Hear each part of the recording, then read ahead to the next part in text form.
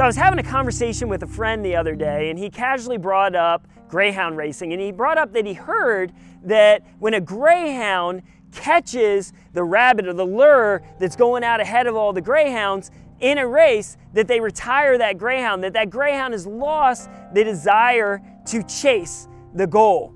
And this got me really thinking, and I started to research it a bit, and I found out that this isn't entirely true, because in training, greyhounds catch the rabbit frequently. The trainers have them catch the rabbit, and in races, because of how precise that machinery is, the greyhound never really catches the rabbit, and the rabbit actually disappears at the end of the race, so they never have the opportunity to catch it. But in this research, I've done a lot of thinking about what this can mean for a human athlete in goal setting and goal achievement. First off, this greyhound, the trainer allows the greyhound to catch the rabbit frequently in training. And this is something that we do often as coaches, is we need to put workouts out there that the athlete can achieve. It's important as athletes that we actually taste the goal, achieve those smaller goals in pursuit of the bigger goal that is our peak race down the road. The second thing that I want to share that I've been thinking about is that it's really important that as you approach a main goal, that you go ahead and think about what goal is next.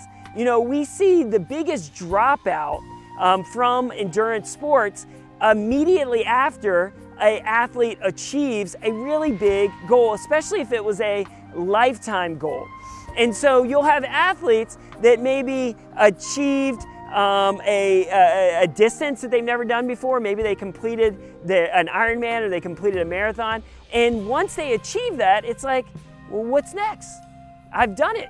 This is what I've worked for all these years. And then they find no will to really continue, and so they drop out. And so it's really important that you go ahead and think about what's next. And then the third thing that I've really been thinking hard about, when I first heard that when they catch this fake lure, and they think it's a real animal, and they think it's going to be so filling that they've reached after, they catch it, and they don't have a will. And at the risk of actually putting myself out of a job here, I feel like it's my personal responsibility to always share that the sport, it's important, and it teaches us very important things that we can carry over into the rest of our life. But we as athletes oftentimes will put a goal on a really high shelf that it doesn't belong. And when we actually achieve that goal, we hear from athletes sometimes, and you hear from professional athletes often, that you don't really feel fulfilled. With that, I hope that my random thinking around greyhound racing will really help you frame up a more healthy and healthy perspective with regards to goal setting and goal achievement that will allow you to have a more meaningful life within the sport.